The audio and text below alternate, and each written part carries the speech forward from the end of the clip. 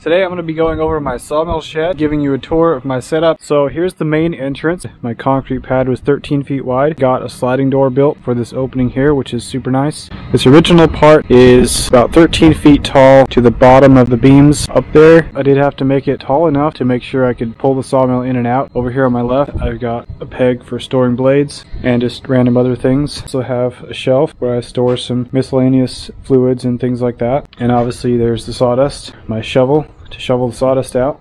I pretty much have it centered in the middle of the pad here. Here I've got a little shelf where I can keep my phone, my water bottle. Here I've got a little spot where I like to keep my cant hook. In front of the log deck, I've got some little 4x4s here. I like to stack boards that need to be edged. And as you can see, it's pretty nice and open. Could be a little bit bigger. My main opening here, I believe, is 21 or 22 feet. I wanted to have a few feet of extra on either side.